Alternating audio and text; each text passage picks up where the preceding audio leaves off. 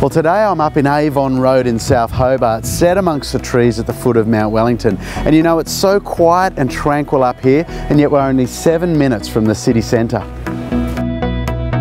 Well, the home we have is a real treat. Built in the 1950s, it features Tas oak floors and warm colours, which gives it a lovely homely feel. It consists of 3 bedrooms with 2 benefiting from large built-in wardrobes.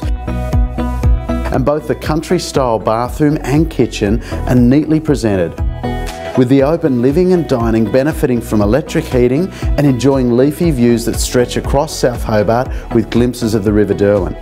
The home's set on a large 1,200 metre block and offers a lovely courtyard area with storage sheds and plenty of potential for those who like gardening or looking for extra space for the kids.